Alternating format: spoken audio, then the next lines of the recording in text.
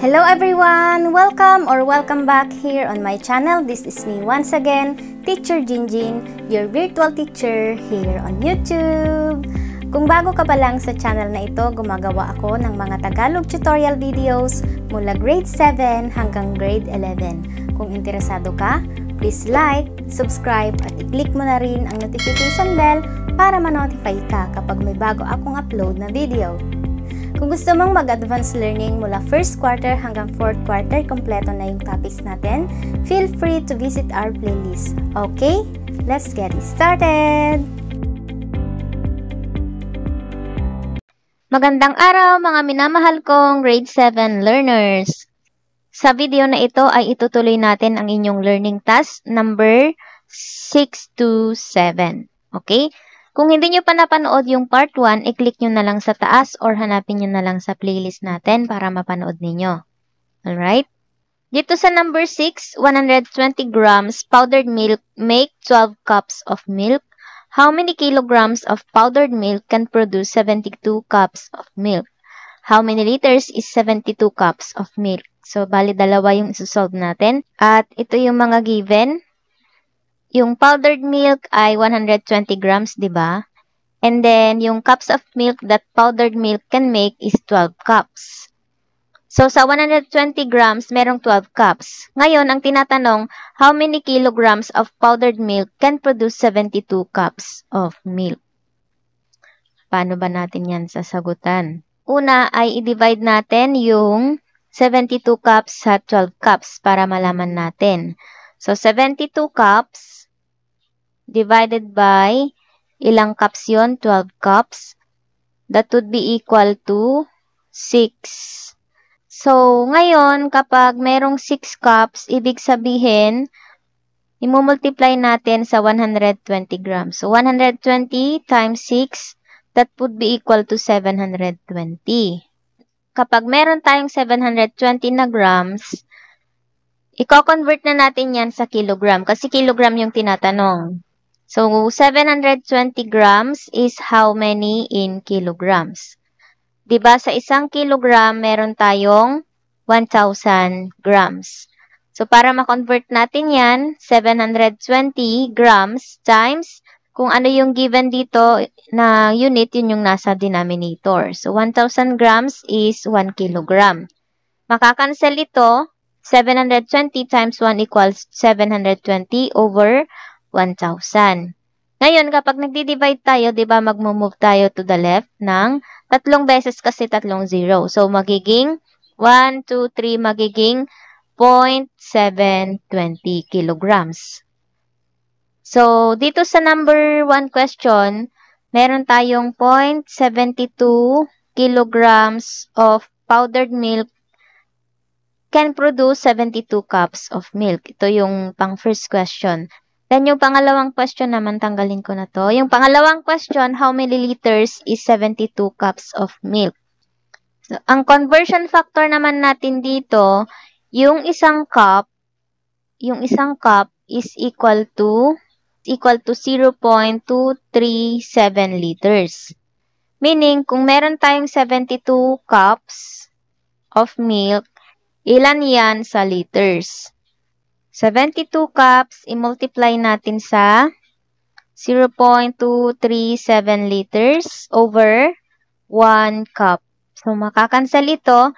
And then, i-multiply natin yung 72 times 0.237. 72 times 0.237 is equal to 17.06 by rounding to the nearest hundreds. So, this would be 17.06 na liters. Okay? So, for the second question, ang sagot is 17.06 liters. Nakuha ba? Next, dito naman tayo sa number 7. You have 8 modules to study in a day. Your teacher gave you this schedule for 5 days from Monday to Friday. Meron kang 8 subjects dito. Math, Science, English, Filipino, MAPE, EPP, ESP. At meron kang number of minutes. Minutes to ha. Letter A question, how many hours in a day you spend studying all these subjects? Mag-focus muna tayo dito sa letter E. So, dito sa math, meron kang 45 minutes, science 40 minutes, hanggang sa ESP 25 minutes. So, ang tinatanong lang naman dito, how many hours in a day?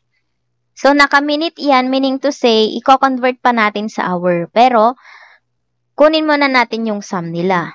That is 45 plus 40 plus 40 plus 35 plus 30 plus 30 plus 25.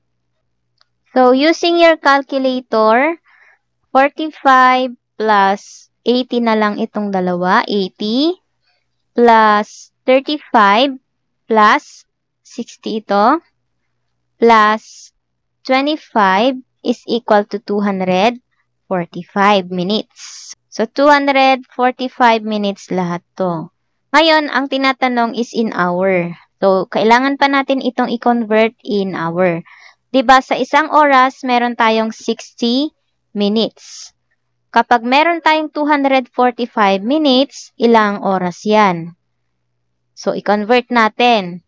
Pag meron tayong 245 minutes, i-multiply natin sa isang oras is to 60 minutes.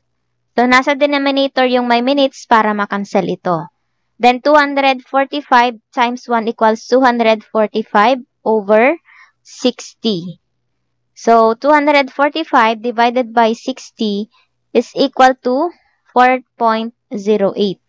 So, meron tayong 4.08 hours. 4.08 hours or 4 hours na lang to study all the subjects. Okay? Now, let's proceed sa letter B. If you will add the number of minutes you spend in each subject in 1 week, how many hours you spend in 1 week for each subject? Dito naman, ang tinatanong ay kung ilan daw ba yung number of minutes in each subject in 1 week. Ibig sabihin, i-multiply natin yan for 5 days. So, unahin natin yung math. Sa math, meron tayong 45 minutes. So, i-multiply natin yung 45 minutes sa 5 kasi meron tayong 5 days. That is equal to 225 minutes in 1 week. So, i-convert natin in hour, i-divide natin sa 60 kasi 60 minutes in 1 hour. So, that is 3.75 hours. And then, sa science naman, so 40 times 5 is equal to 200 minutes naman yung science. So, pag merong 200 minutes, divide natin sa 60, that would be equal to 3.33 hours. So, pareho sila sa English kasi 40 minutes din. So, 200 minutes yan in 1 week. That is 3.33 hours in 1 week. Yung Filipino naman, that is 35 minutes times 5 is equal to 175 minutes. So, pag merong 175 minutes, that is divided by 60 equals 2.92 hours by rounding to the nearest hundreds. Then, sa MAPE naman, ilan sa MAPE? MAPE is 30 minutes. So, 30 minutes times 5 is equal to 150 minutes. So, pag merong 150 minutes, divide natin sa 60, that would be equal to 2.5 hours in 1 week.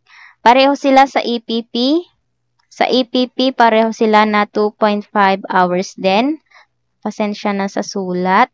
And then, sa ESP naman, we have 25 minutes. So, pag merong 25 minutes, that is times 5 is equal to 125 minutes in 1 week. Meaning, sa isang week, merong divide 60, merong 2.08 hours. Okay. Ito yung conversion factors natin or conversion unit natin in hour. Each subject yung tinatanong, kaya kailangan ninyong isulat lahat yan. So, napakasipag naman ng batang ito, ang sipag mag-aral. Letter C, Your mother gives you 2,700 seconds playtime every day. How many minutes is your playtime? So, madali lang naman ito kasi sa 2,700 seconds, ilang minutes daw yan. Diba sa isang minute, meron tayong 60 seconds. Meaning to say, 2,700 seconds, i-multiply lang natin sa 1 minute is to 60 seconds para makancel yan. So, 2,700 divided by 60, ilan yon? 2,700 divided by 60 is equal to 45 minutes. So, 45 minutes is your playtime. Kung nakatulong ito sa inyo, please do like this video at mag-comment na rin kayo sa baba. Once again, stay home, stay safe, stay healthy at mag-aral lang mabuti. God bless you all and goodbye!